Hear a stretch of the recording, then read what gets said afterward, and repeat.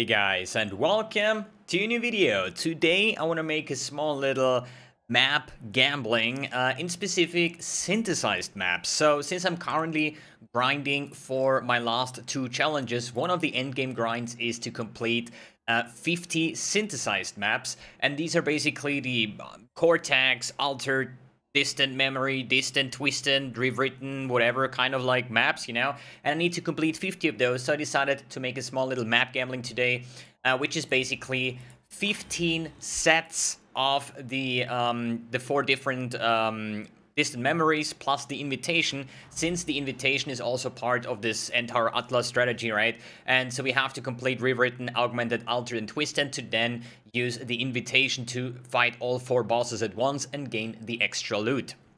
So basically, how am I going to do this? So I bought 15 sets of each one of them. The thing is, like, there is maps that are better than others, right? This one, for example, the park map layout is definitely the best one, I would say. So it's like the fastest way and an easy boss. And some others, like I think it was the augmented distant memory, which is like a library, like haunted mansion map, right? It's like not that great to run, but to gain the maximum profit out of it, I decided to buy 4 of each.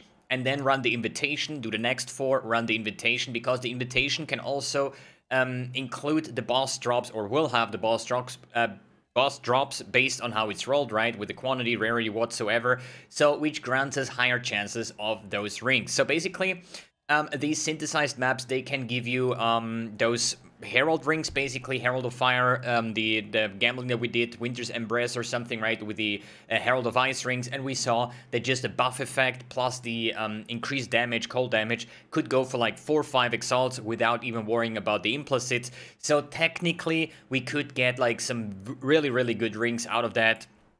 But in the end of the day, I'm here to do the challenges, and I'm just gonna drag you alongside to see how many rings can we actually get, and if we actually get some good rings. So for the write down, we have the 60 synthesized maps basically, which is one of each. So you see the prices of those are pretty much the same. It's like 75C for the twist and augmented, 80C for the rewritten and altered, and then we have the 10 chaos for the invitation itself. Is about 320 chaos per set for 15 sets, 4.8 thousand chaos, which is around about 33.1 exalt with today's exalt exchange ratio from 1 to 145. So the thing is, I'm running a very strict loot filter, right? It's like, for me, kind of end of the league, more or less, right? So I'm just having a super hyper strict filter. There's not even chaos listed on my filter anymore. There's just like exalts, divine orbs, and anything where I say, you know what, I have enough currency. I actually don't bother with this small currency anymore. I just want to get my challenges done and stuff like that to try out more fancy builds, basically, right?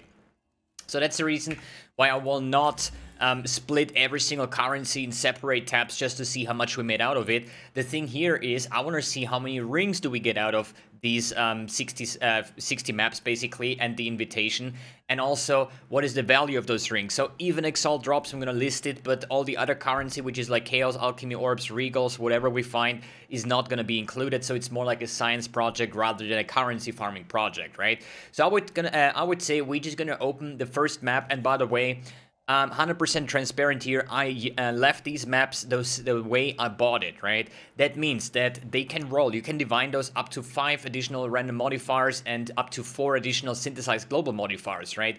And this would even cost more. So yeah, I could just spend 30x and then just spend another 20x in divines to make the best out of it, right? But no, I let them basically the way I bought them. Some are like really good rolled with like 5 and 2 or something like that, and some are really bad with like 3 and 3, for example, right?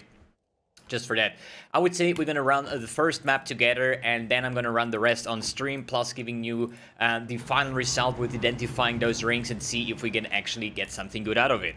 Good, the build that I'm using is basically a more explodey version of Captain Lance's Mage Blood Righteous Fire build, which is basically using the Ruby Floss to get like a tremendous amount less damage from our Righteous Fire, scaling Righteous Fire with damage over time multiplier, like plus all skims the usual way, but I'm using as an elevated explosive chest plus Herald of Ash with Ignite plus the Barracks Respite to generate ridiculous amounts of really big chain explosions. Good. As I said, I'm gonna clear the entire map plus the boss, and if we get something good out of it, let me quickly like small things that I will gonna pick up because it's still currency in the end, right? But I'm not gonna include that unless it's like a really good item or anything, right? An exalted orb or something like that, I'm gonna include for sure. Good. Other than that, dude, I love this build. It's just like, you know, hold down the button, just run, and explode things. I don't even know if my build is actually capable of doing the bosses. It's a mapping character, right? Not really a bossing character. I don't know how tanky we are, but in the end of the day, we still have like 6 portals, so I think I should be able to do the map bosses. The question gonna be like though, for the invitation more or less, right? So let's gonna kill off the first boss. I don't even know if I just pop my Wild Righteous Fire, should be fine. Yeah, I can just face tank him. Okay, that's pretty much fine. I think this is the way that all the bosses are gonna go, depending on the map modifiers. But the invitations are actually going to be the fun thing, because, you know, fighting 4 of these bosses, I mean, they can always, like, do pretty harmful stuff to you, basically, right? So, let's just explode the rest of the map, because killing or finishing the rest of the map sounds, like, weird when you play a build like that. Oh, man, these explosions, it just... I love Ignite builds, what should I say? Ignite, explosions, proliferations, chain reactions, this is my take, dude. This is what I like in this game, and that's why I would prefer a build like that over actually something like Essence Drain, just because of explosions, and explosions bring fun, right? And Righteous Fire as the pure, like, incarnate of lazy builds, basically, right? It's just good. What can I say? Good. That was the first map. Basically, I picked up 2 splinters, a map, and the gloves. So basically, what I'm going to do is like collect all of the boss loot in my tab here. Probably gonna use a quad tab. I'm not sure. Let me grab one of my 18 quad tabs here, and we call it Synth Loot. And we're just gonna pop in everything here. And once I'm done with all the maps, all the invitations, I'm gonna talk to you guys again, and then we can identify all the loot, all the rings, and we can see what we actually got out of it. Alright guys, I'm gonna run the maps, see you in a bit. Alright, I'm done with running all the 60 synthesized maps, including the invitations, and I'm here with the rundown, with the write down, what did we find, what was the good things, how many rings and whatnot, were the best rings.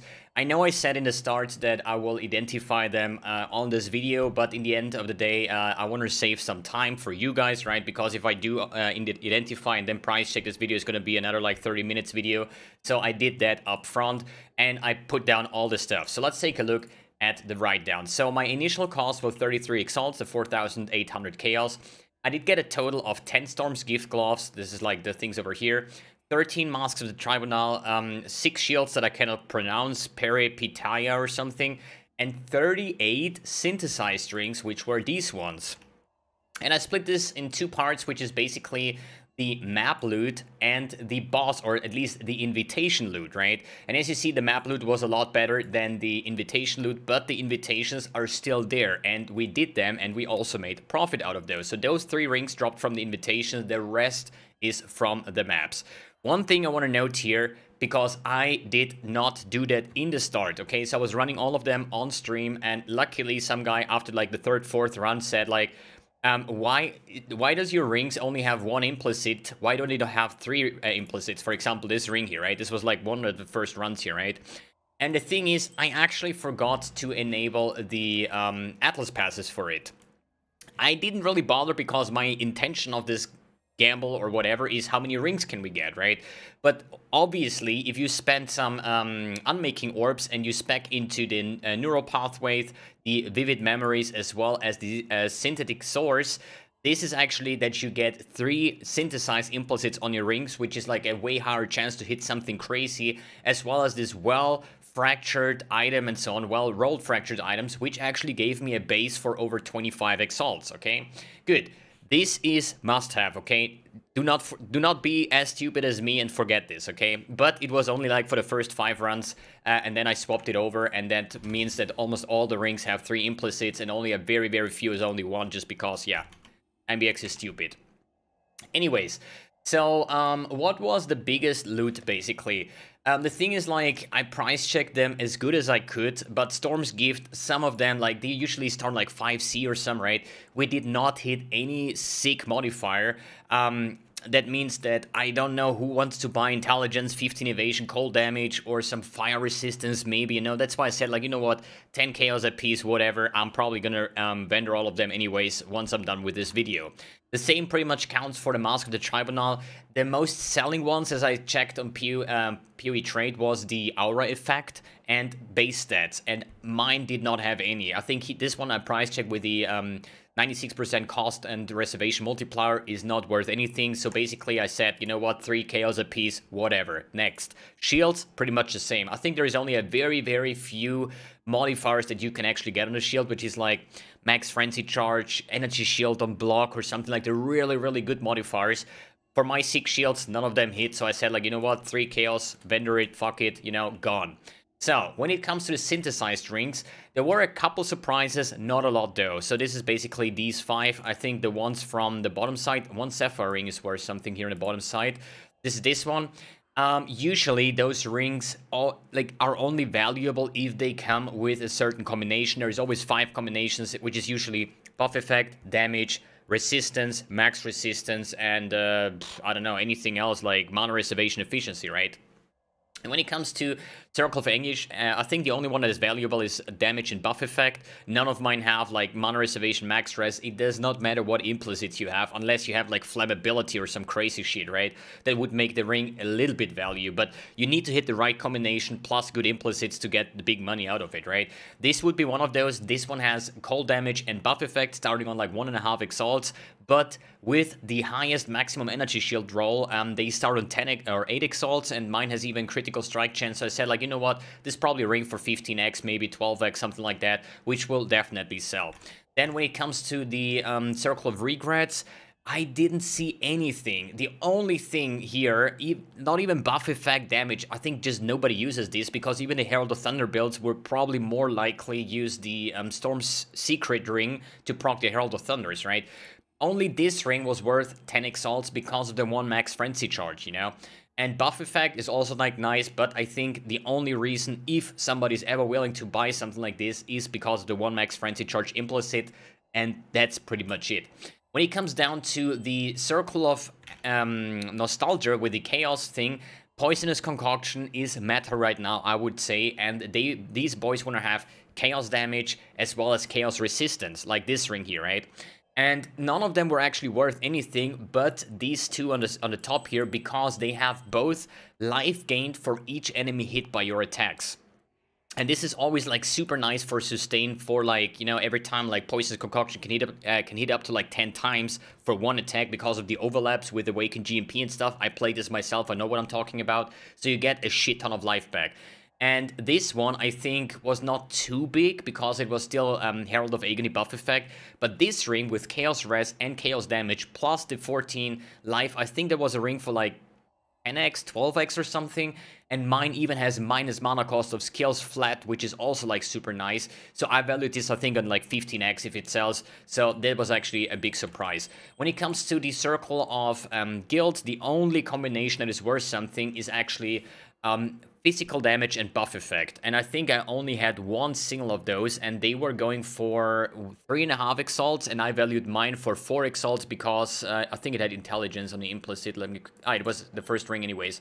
So buff effect, physical damage, and I valued like half an exalts on top because intelligence, usually those builds have like a tremendous amount of like physical builds, basically. Duelist, Slayer, they always start with intelligence because they're always on the bottom side here, so that should be fine too. Good. When it comes to the overall loot, this is basically all from the invitation. So I price checked every single, just the base, okay? I did not price check the mods on it because I would sit here for the next 5 hours.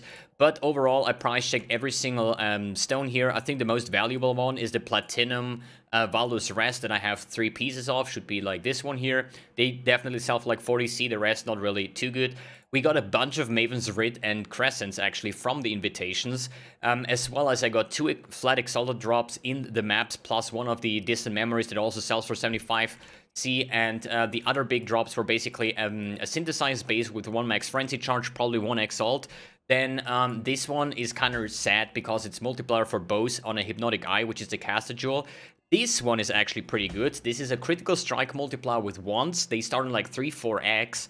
but they were all the lower roll, like 2 to 3 multiplier, and mine has 4 to 5 and cold resistance. I think a validated 5x alts or something, I would not wonder if this actually goes for more because it's item level 85 on top of that, right?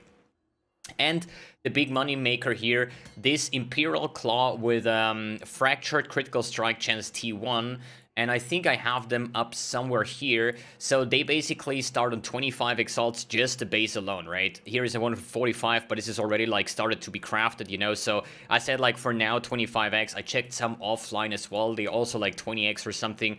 So 18x, the lowest one, then 20x, 24x, 25x. So I think realistically, maybe I get like 20x out of that. Shouldn't be the biggest issue, basically, right? Yeah, and that basically sums up my journey here on making this endgame grind. Complete synthesized maps is now completed, and I made basically an overall profit of around about 7,800 chaos, which is about 54 exalts. So basically I almost doubled basically my investment, and this is pretty much a scheme that I see throughout all my like I wouldn't say gambling, it was more like a science project, you know. I needed to run these maps anyway, so let's just buy it so we can see the investment and the outcome.